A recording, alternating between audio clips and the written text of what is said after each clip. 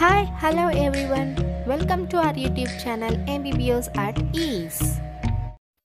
Today we are going to see about the breast, which is an important organ in the pectoral region. Let's get into the video to know more and more about the breast. These are the contents to be seen in this video. Do you think that only female have breast? No, not at all. Breast is present in both the sexes, but in men it is rudimentary in nature. In female, it will develop after puberty.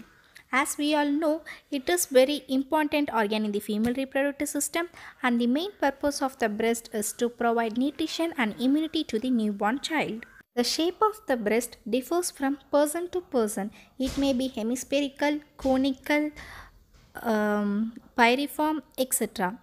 And the breast lies in the superficial fascia of the pectoral region. In the diagram, you can see that the breast is divided into four quadrants: upper medial, upper lateral, lower medial and lower lateral. And in the same diagram, you can see there will be a small extension in the upper lateral quadrant, and it is called as the axillary tail of Spence. And the opening of that small extension is called as the foramen of Langer.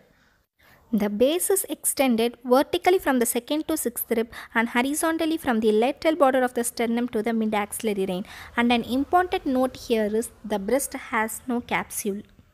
Deeper the breast, there are some muscles: pectoralis major, serratus anterior, the external oblique muscle of the abdomen. And you have amazed how the breast shows slight movement on the muscle. It is because of the retromammary space. It is a space which separates the pectoral fascia and the breast, and it is basically a loose areolar tissue which is responsible for the slight movement. And in this diagram you can see the location of the breast on these muscles. Okay, let me say about the structure of breast. Anatomically, the structure of breast is divided into skin, parenchyma and stroma according to our convenience.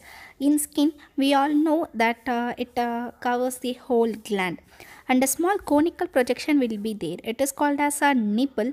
It is located at the level of fourth intercostal space, and the nipple will carry the 15 to 20 lactiferous duct from the interior region, and some smooth muscles will be present which make the nipple more stiff. Some modified sweat and sebaceous glands are also present. And in the diagram, you will see a dark pigmented area around the nipple. It is called as areola. Some sebaceous glands and sweat glands are also present here. I keep on saying about the glands. What is the purpose of the glands? The oily secretions of these glands will help in the lubrication of nipple and areola during lactation. That is, it prevents from cracking. And the main important note here is the both nipple and areola are devoid of hair and fat. Parenchyma is also called as a mammary gland. It is a compound tubulo-alveolar gland, and it is a modified sweat gland. Here you can see it is consists of 15 to 20 lobes.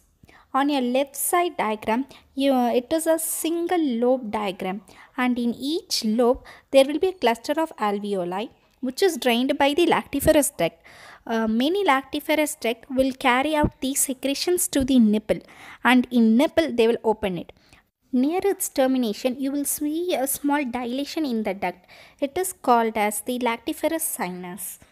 The stroma will be partly fibrous and partly fatty. In fibrous stroma, it forms a septa known as suspensory ligaments of Cooper. It is very important because it anchors the gland and skin to the pectoral fascia. And next, there is a fatty stroma. It forms the whole bulk of the gland. For our whole body, the nerve supply is the most important. Here, the anterior and lateral cutaneous branches of the 4th to 6th intercostal nerve will supply to the breast. And finally, it conveys the sensory fibers and autonomic fibers. The impulses which reach the sensory fibers will finally reach to the skin. And from the autonomic fibers, they finally reach to the smooth muscle and to the blood vessels. And the secretion of the milk will not be affected by any nerves. It is commonly controlled by the hormone prolactin, which is released from the hypothalamus. Tubercles of Montgomery is nothing but it is a sebaceous glands. It appears as small bumps in areola. Its function is to keep germs away from the breast. Okay, at last, the clinical anatomy.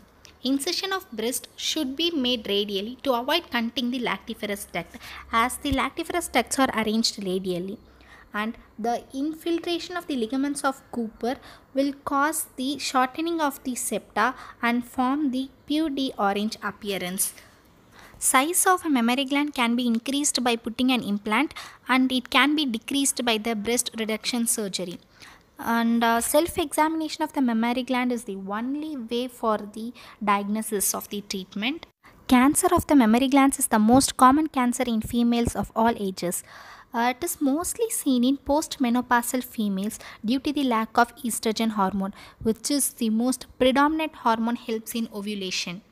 There are some surgical procedures for the treatment of cancer. Hope you have understood about the breast. For more videos, stay tuned to our channel, like, share and subscribe to our channel. Thank you everyone.